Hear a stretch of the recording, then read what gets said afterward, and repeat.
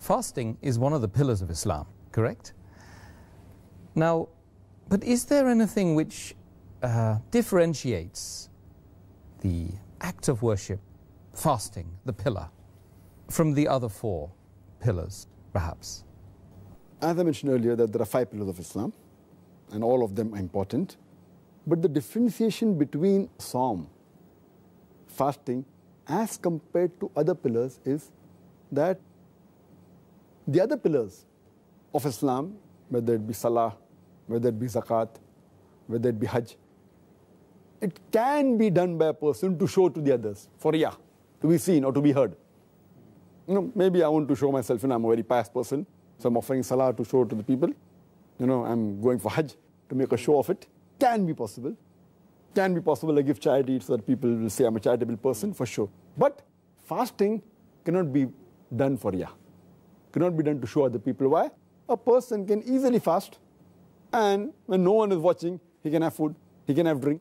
If a person who truly fasts and abstains from things that break the fast, he's doing it only for Allah and no one else.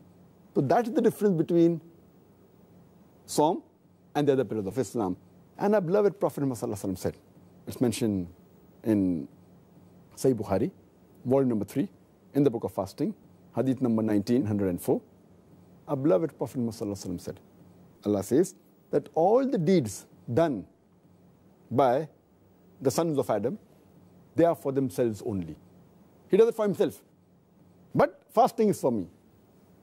And I will reward him. And fasting is a shield. A person fasting, he abstains from obscene things. He abstains from lying and abstains from yelling. And if a person gets angry at him and abuses him, he says, I'm fasting, I'm fasting. And then the hadith further goes on, and Muhammad says that I swear by Allah subhanahu wa ta'ala, in whose hand is the soul of Muhammad, that the breath of a person who fasts is sweeter to Allah than the scent of musk.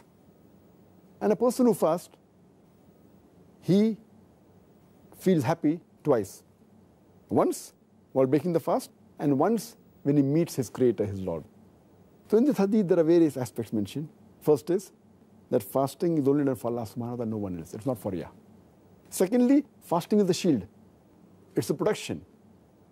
It keeps you away from wrong things, from obscenity, from vulgarity. And if someone is angry, it says that you have to calm him down, say, I'm fasting, I'm fasting. Because there's a hadith where Muhammad says, in Sahih Bukhari, volume number 3, hadith number 2038, that the Satan runs in the circulatory system of the human being like the blood. So when we fast, we feel hungry.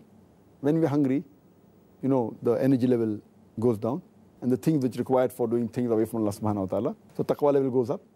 Because when we eat food, it goes into the blood.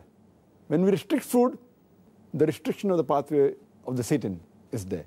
So that is the reason when we fast, our taqwa level increases.